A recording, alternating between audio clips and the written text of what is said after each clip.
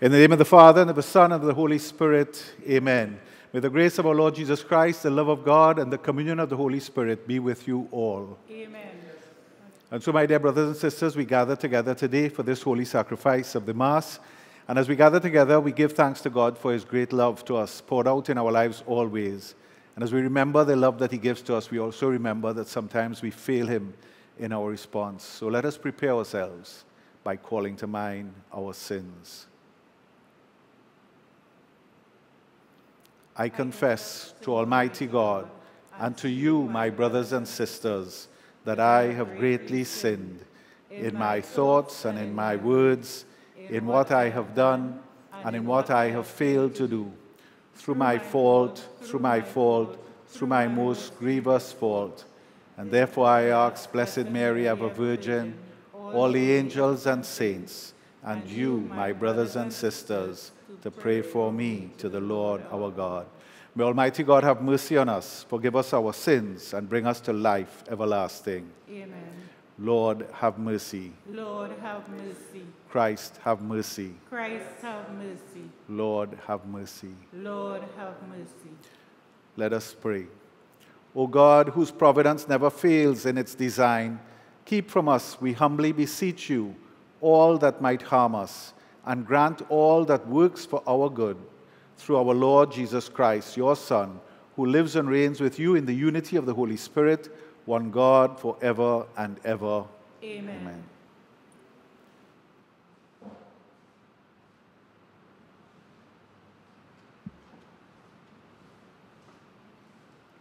A reading from the second letter of St. Peter. You should be living holy and saintly lives while you wait and long for the day of God to come, when the sky will dissolve in flames and the elements melt in the heat. What we are waiting for is what he has promised, the new heavens and new earth, the place where righteousness will be at home. So then, my friends, while you are waiting, do your best to live lives without spot or stain, so that he will find you at peace. Think of our Lord's patience as your opportunity to be saved. You have been warned about this, my friends. Be careful not to get carried away by the errors of unprincipled people from the firm ground that you are standing on. Instead, go on growing in the grace and in the knowledge of our Lord and Savior, Jesus Christ. To him be glory in time and in eternity. Amen. The word of the Lord. Response: O Lord, you have been our refuge from one generation to the next. O Lord, you have been our refuge from one generation to the next. Before the mountains were born, or the earth or the world brought forth, you are God, without beginning and end. O Lord, you have been our refuge from one generation to the next. You turn men back into dust and say, go back, sons of men. To your eyes, 1,000 years are like yesterday come and gone, no more than a watch in the night.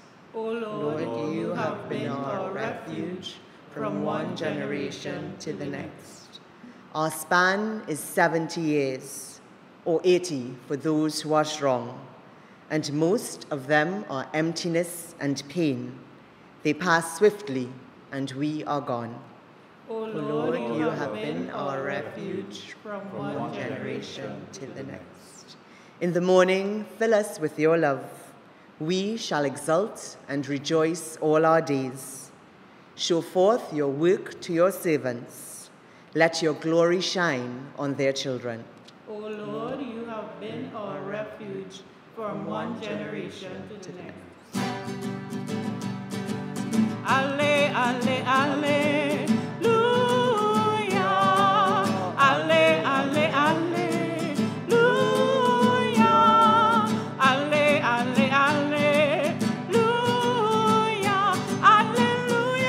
Alleluia.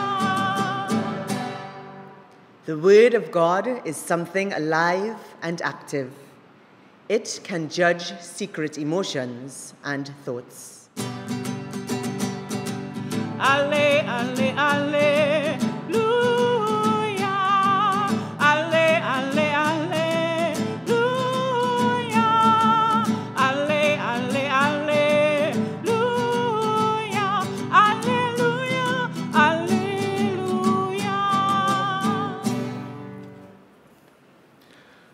The Lord be with you. A reading from the Holy Gospel according to Mark. The chief priests and the scribes and the elders sent to Jesus some Pharisees and some Herodians to catch him out in what he said. These came and said to him, "Master, we know you are an honest man, that you're not afraid of anyone, because a man's rank means nothing to you, and that you teach the way of God in all honesty. Is it permissible to pay taxes to Caesar or not? Should we pay, yes or no?" Seeing through their hypocrisy, he said to them, "Why do you set this trap for me? Hand me a denarius and let me see it." They handed him one, and he said, "Whose head is this? Whose name?" "Caesar's," they told him. Jesus said to them, "Give back to Caesar what belongs to Caesar, and to God what belongs to God." This reply took them completely by surprise. The Gospel of the Lord. Praise to you, O Lord Jesus Christ. Today we hear in the Gospel one of the occasions, because we hear more than one, where the people try to trap Jesus. In fact, they go out of their way, the chief priests and the scribes and the elders, they didn't go themselves, but they sent some Pharisees and some Herodians to catch him out. And Jesus realizes that they're trying to trap him. And what are they trying to trap him? Well, it has to do with paying taxes to Caesar. And I suppose their belief is that if he gives a wholehearted response to pay the taxes to Caesar, then he will fall out of favor with the Jewish people. And Caesar and the Romans being their oppressors, of course. And if he says not to give it, then he will fall out of favor with the Romans. So I guess they put to him what they believe will trap him, that he can't go one way or the other. And sometimes in our own life, I think we try to trap Jesus, that we try to put him to the test, that we try to see what we could get away with. They say to him, "Is it permissible to pay taxes to Caesar or not? Should we pay, yes or no?" And I think in living out our faith, sometimes we are like that with Jesus. You know, what is permissible? What can we get away with or not? And that's when we compromise our faith, when we hide from the truth, when we seek to not do all that the Lord is asking of us to do. We don't give of him fully of ourselves, quite unlike what Jesus himself would do. And even those who come to trap him, although it is flattery, although it is hypocrisy, hear what they say to him. "Master, we know you're an honest man, and you're not afraid of anyone, because a man's rank means nothing to you." And what does that suggest to us? That he is not afraid to speak truth to power, and that you teach the way of God in all honesty. And that suggests to me, it implies that he's willing to live in the truth in a way that even if it has personal cost, in the end, he will pay the ultimate price. But that is the kind of, even though they are flattering him, but that's who he was. And a disciple of Jesus, that's how we have to be as well. That we have to be prepared to speak truth to power, that a person's rank means nothing when it comes to being honest, when it comes to the truth, and that we teach the way of God in all honesty. But sometimes we look at the church and we say, you know, does the church really believe that we could live like that? Does Jesus really believe that we could live like that? And that's when we ask in our own way, is it permissible or not? Is it permissible to do this or not? Should we pay, yes or no? Should we do this? Should we not do this?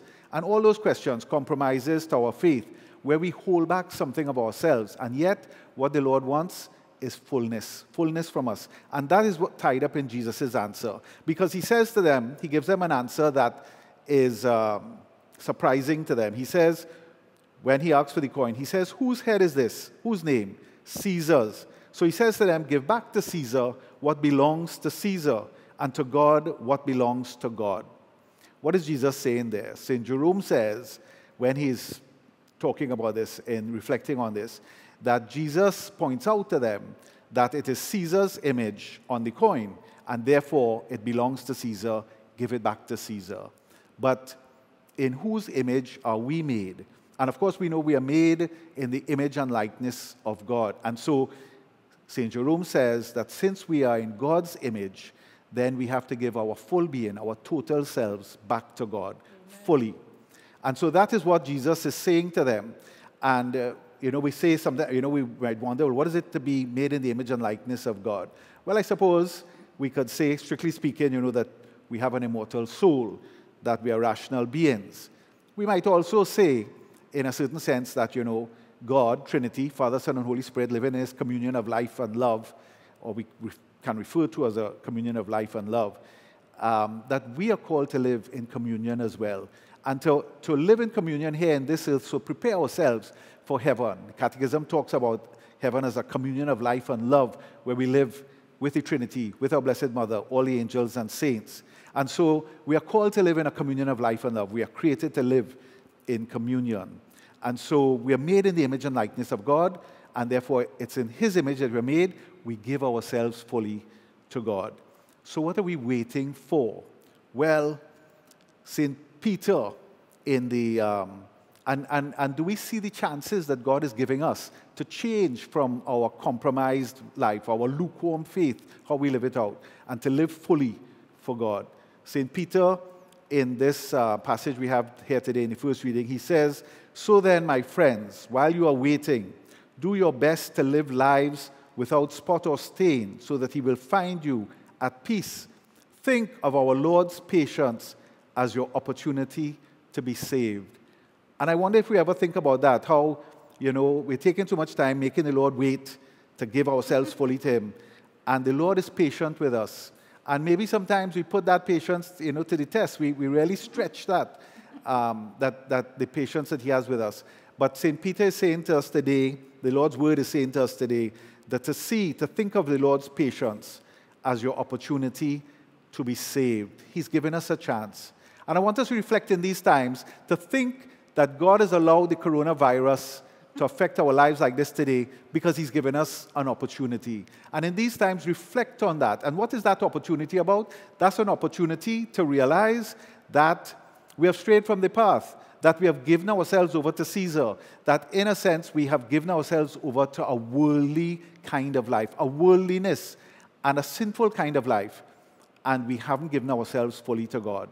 That in this time of coronavirus, to know that the Lord is allowing this as an opportunity for us to see for ourselves, that while we thought before this we were in control, that we knew everything, that we can do anything, and the Lord is showing us, well, no, it is I who know everything. It is I who am in charge. I am in control, and that I can save you. We thought that we could save ourselves, and we realized that we cannot. That the only one who can save us is our Lord. And He's given us this time as an opportunity to reflect on that and to see that. And while we're reflecting in this time of coronavirus, I would like everyone to reflect on this, to think about the lengths to which we have gone and continue to go in seeking to heal our physical selves, to protect our physical selves and keep our physical selves safe. That the whole world, in essence, has been shut down in order to protect our physical well-being. And what about our spiritual well-being? What do we do to protect our spiritual well-being?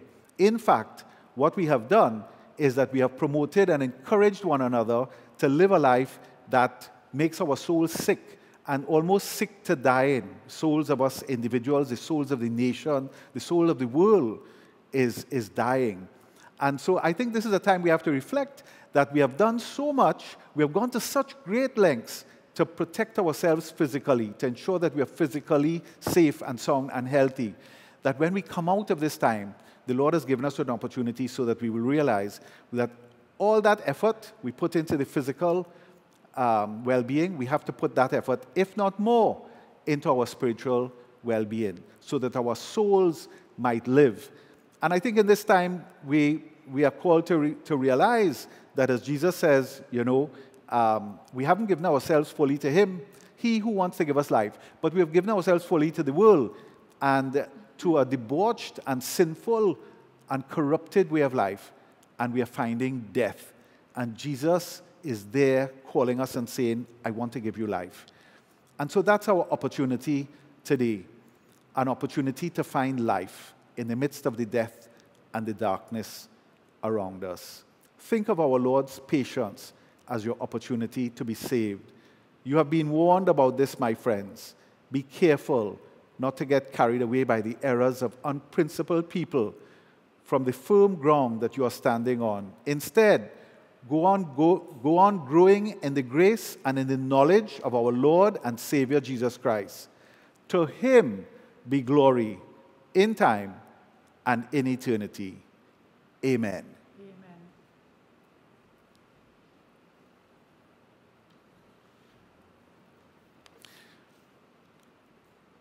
Having listened to the word of the Lord and reflected upon it, we are confirmed in our faith, and we are confident as we go before the Lord, praying and asking not only for our needs, but for the needs of others, and praying in thanksgiving because we recognize as well all the Lord has done. And so let us pray. And we pray today for the world, for healing in the midst of the coronavirus, for physical healing, but also for spiritual healing, that we may all men, women, and children in the world turn back from our worldliness and seek to live our lives fully for the Lord, because it is in his image and likeness that we are made. Lord, hear us. Lord, graciously hear us. For all those suffering from the virus, that they may find healing through the Lord. Lord, hear us. Lord, graciously hear us. For those fighting on the front lines and seeking to help others, that they may be protected themselves from this disease, and that they may have the strength and the grace to do all that the Lord is calling them to do. Lord, hear us. Lord, graciously hear us. For those seeking a cure, that the Lord's Holy Spirit, in his good time, will help them to find that cure. Lord, hear us. Lord, graciously hear us. We pray for our special intentions today, and we pray as we pray for healing from the coronavirus, we also pray for healing for all our other afflictions, both physical and spiritual. We pray today for healing for Cornell Chinchong and Margot Walcott. We ask the Lord to touch them and to bring healing, health, and wholeness in their lives. Lord, hear us. Lord, graciously hear us. We pray in thanksgiving. We pray in thanksgiving with Sister Petronella, who celebrated her feast day a couple days ago, Feast of the Visitation. And we pray that the Lord will continue to bless her and strengthen her and give her the grace, all the graces that she needs to continue the work that he has begun in her for his kingdom and for his people. Lord, hear us. Lord, graciously hear us.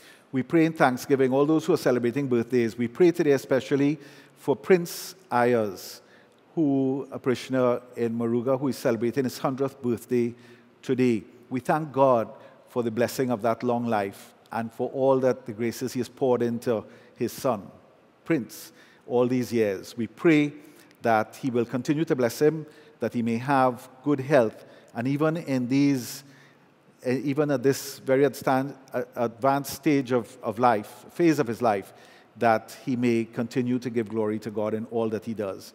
Lord, hear us. Lord, graciously hear us.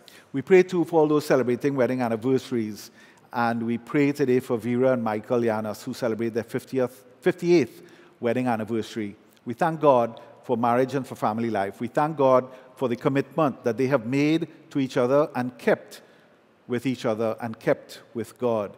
We pray that God will continue to bless them and their family, that he will give them grace sufficient, that they will keep that commitment for all the years ahead, and that their marriage and their family will, and each one of them individually, will always be blessed. Lord, hear us. Lord, graciously hear us. For our own special intentions, we just offer that to the Lord now in a moment of silent prayer.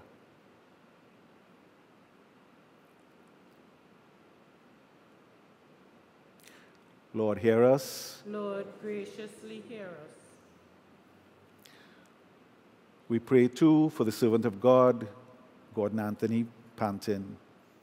O God, who by the grace of your Holy Spirit tempered the soul of Gordon Anthony Pantin with fortitude and humility, and raised him to be priest and archbishop of the Archdiocese of Port of Spain, so that he may be bearer of your life-giving word to the people of Trinidad and Tobago, grant us grace to be strong in faith, humbly confident in your aid, and tireless in doing good. Bestow upon us, we humbly pray, through the intercession of this beloved servant of yours, Gordon Anthony Pantin, the special grace which we seek from your sovereign goodness, in the name of Jesus Christ, our Lord. Amen. Amen. And we make this and all our prayers through Christ our Lord. Amen. Amen.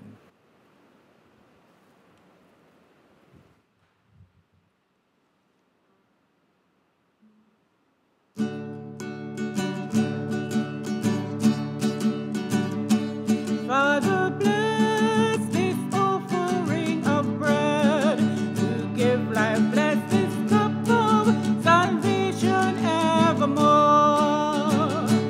Hallelujah. Come and bless this sacrament. It's the sign that Jesus is the Christ, Messiah who sets mankind free. As we stand around the altar, Father, bless this gathering. One with Christ, we are united, one with Him in offering. Father, bless this offering of bread to give life. Bless this cup of salvation evermore. Hallelujah. Come and bless this sacrament. It's the sign that Jesus is the Christ, Messiah who sets mankind free.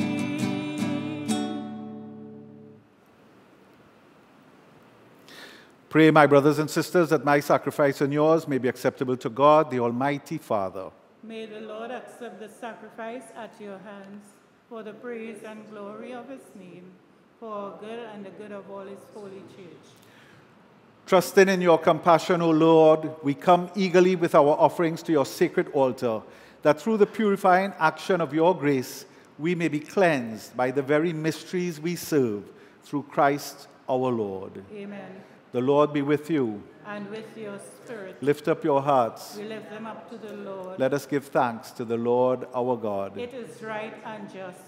It is truly right and just, our duty and our salvation, always and everywhere to give you thanks, Father most holy, through your beloved Son, Jesus Christ, your word, through whom you made all things, whom you sent as our Savior and Redeemer, incarnate by the Holy Spirit and born of the Virgin.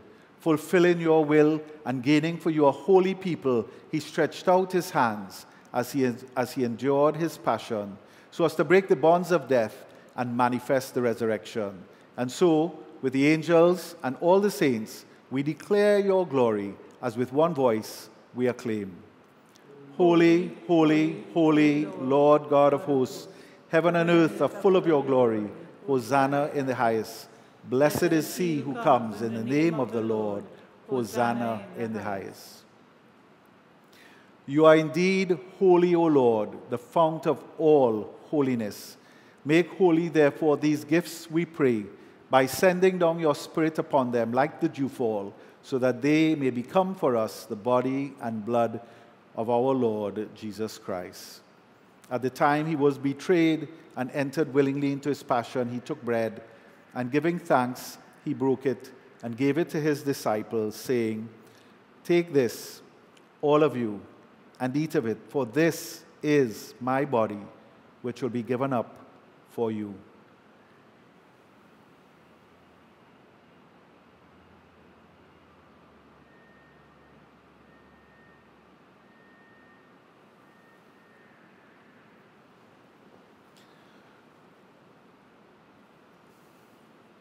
In a similar way, When supper was ended, he took the chalice, and once more giving thanks, he gave it to his disciples, saying, "Take this, all of you, and drink from it. For this is the chalice of my blood, the blood of the new and eternal covenant, which will be poured out for you and for many, for the forgiveness of sins. Do this in memory of me."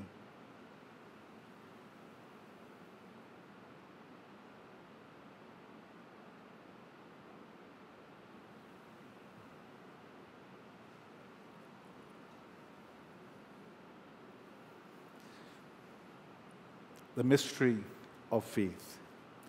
Save us, Savior of the world, for by your cross and resurrection you have set us free.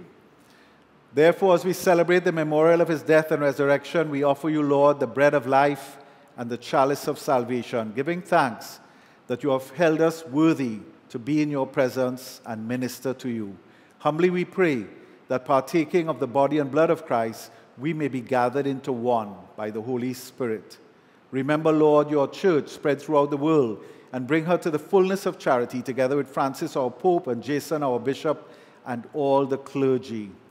Remember also our brothers and sisters who have fallen asleep in the hope of the resurrection, and all who have died in your mercy. And we think of all who have passed away because of this virus. Welcome them into the light of your face.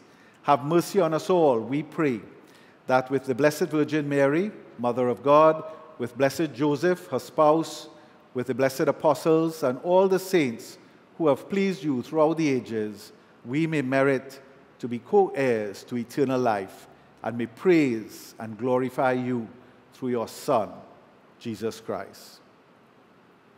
Through him, and with him, and in him, O God, Almighty Father, in the unity of the Holy Spirit, all glory and honor is yours forever and ever. Amen. At the Savior's command, informed by divine teaching, we dare to say, Our Father, who art in heaven, hallowed be thy name. Thy kingdom come, thy will be done on earth as it is in heaven. Give us this day our daily bread, and forgive us our trespasses, as we forgive those who trespass against us. And lead us not into temptation, but deliver us from evil. Deliver us, Lord, we pray, from every evil. Graciously grant peace in our days, that by the help of your mercy we may be always free from sin and safe from all distress, as we await the blessed hope and the coming of our Savior, Jesus Christ. For the kingdom, the power, and the glory are yours, now and forever. Lord Jesus Christ, who said to your apostles, "Peace I leave you, my peace I give you," look not on our sins, but on the faith of your church, and graciously grant her peace and unity in accordance with your will, who live and reign forever and ever. Amen. The peace of the Lord be with you always. And with your spirit. Let us offer each other the sign of peace.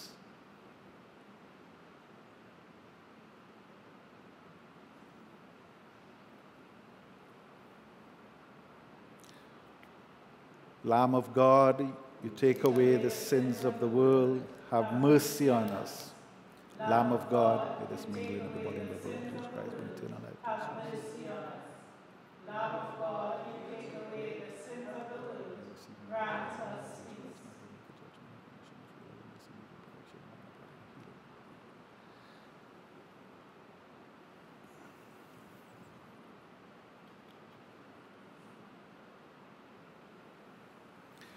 Behold the Lamb of God. Behold him who takes away the sins of the world.